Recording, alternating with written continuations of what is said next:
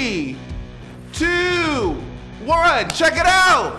Oh my gosh. Hey there, this is Design of the Times, a series celebrating Lowe's Home Improvement's 100th birthday. I'm your host and designer, Maurice Harris. I'm helping homeowners make over spaces from various decades, and today I'm working with the wonderful couple, Emily and CJ. They've got a fantastic 1990s living room that I cannot wait to get my hands on and bring it to the 21st century. Welcome to our 90s living room.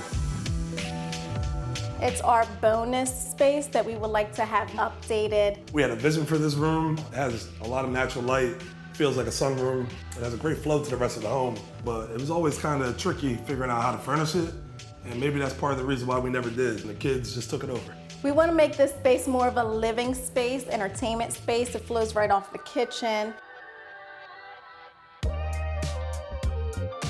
The holidays coming. It'd be nice to have a comforting space where everyone can enjoy each other. We're stuck in the 90s a little bit here with all the light wood. There's a whole lot of beige and tan. I feel like all the colors are blending in. So we could use a pop of color, bring some more life in here. I know this space can be fabulous. We need to fast forward this design. About 25 years fast forward it. Emily, CJ, talk about the 90s, huh? Right. Yeah, it's our 90s bonus room. Thanksgiving is coming up. We really want to host and we really want to use this space to be able to entertain. If we can just bring this up to the modern era, we are gonna have you ready for all of your holiday festivities. I mean, it's so funny how the 90s was all about like being a little excessive. Let's throw in an extra room. We'll have this one just for the sun. That was like the beginning of like the open layout. I do like this idea of the balcony from the kitchen looking into this great room is kind of charming. We love the space and the potential it provided. We just never could figure out how to utilize it best. I mean, it's really interesting how that knotty pine is really dated looking, but I feel like there's still something really nice about that color. It just needs to be updated. But what I do want to get rid of are those weird columns. That to me dates the space more than the knotty pine. I mean, there's so much light, there's so much sun. There's such an opportunity for a lot of like living things. I do love plants. So, I need you guys to just do one thing for me, really simple, keep it really easy, and that's to get out of your own house and let me have the keys. All right, we're out of here, Maurice. Peace out. Okay, perfect. Home decor and design in the 1990s didn't really have much of an identity. Trends were mostly made up of a mixed bag of elements from, the decades preceding it. Color schemes range from bright primary colors to pastels to a whole lot of beige. Ugh. Patterns on top of patterns, wall treatments, and faux plants. Can you believe it? And that's just some of the trends of that decade. For Lowe's, the 1990s marked the company's entrance into the digital market with Lowes.com, where, coincidentally, you'll be able to find all the products we use in this living room makeover that's about to start right now. We're gonna first change up the walls in this room. Faux wall finishes, hello sponge paint, were all the rage in the 90s. We're taking our inspiration from accent walls of the decade and creating a faux finish on 3 walls, using Valspar's Venetian plaster and a charcoal gray tone. It's gonna create a rich, textured, timeless feel.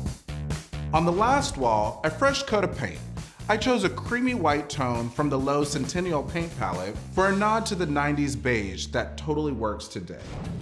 The trim of the room is a little bit of good and a little bit of bad. The faux half column just needs to go away because no bueno. We're removing them and repairing the drywall to create a cleaner aesthetic for the entryways. The knotty pine trim throughout the space has a typical 90s look and feel, but it definitely can work in my opinion, especially with the new darker walls. That said, we're painting the spindles near the breakfast nook black. The black plus pine will give new updated life to the room. The 90s were signature for a lovely artificial plant moment.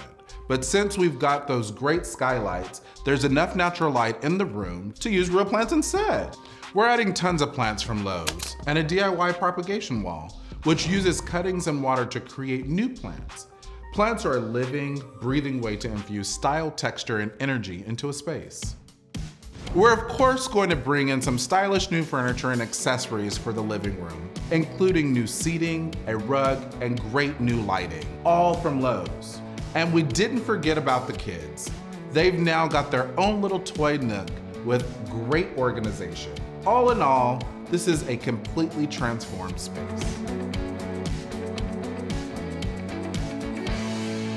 Okay, it's reveal time. Time for Emily and CJ to see what we've done. 3, 2, 1, check it out! Oh my gosh. I could have never imagined this to look like this. Wow. I love all the plants. That's like the first thing I'm seeing. Love Plants it. galore, just how I like it. Look at the little accent on the wall. Oh my gosh. The colors, I could have never put this together. Think we can entertain here? Oh, we can entertain. Yeah, I'm ready to have Thanksgiving. Amazing job. I can't even thank you enough. Maurice, you outdid yourself, man. Thank you so much. I'm so glad that you're feeling it. It went from an empty room to just so much life, just how we wanted it. Oh, wow. This is really nice. This looks And amazing. look, when we have Thanksgiving, everyone congregates in the kitchen. Now we can all sit and talk all the way through to the dining room. This is awesome. I really wanted this space to be very dynamic. I wanted to keep those nods of the 90s going. You know, the naughty pine around the windows actually looked really great, but the railing was a little excessive. So taking that and kind of modernizing that relates back to the walls, which are dark and give you a little bit more depth. We really wanted to play up that idea of faux finishing because it was so big in the 90s with all that sponging and all that nonsense. So we made it Venetian plaster and charcoal gray. So we really wanted to bring you into the 21st century, but still have that throwback 90s vibe, if you know what I mean. If it wasn't obvious, you knew I was getting rid of those columns. Those were crazy.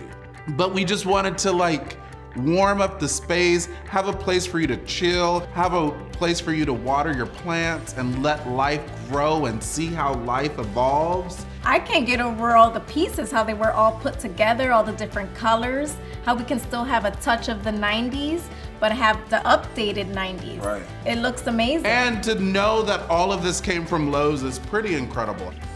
We've actually turned it into a proper bonus room, and I hope that you're really happy with how this turned out. Oh man, we can't thank you guys enough. This is everything we could imagine and more. This is awesome. Bye, Maurice. Bye, Maurice. Thanks again.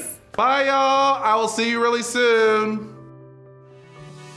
I hope you've enjoyed this episode of Design of the Times. It was such a pleasure to do this one. Use the link below to check out all of the incredible paint colors that are a part of Lowe's new Centennial Paint Palette. And of course, make sure you hit the subscribe button so that you don't miss out on anything.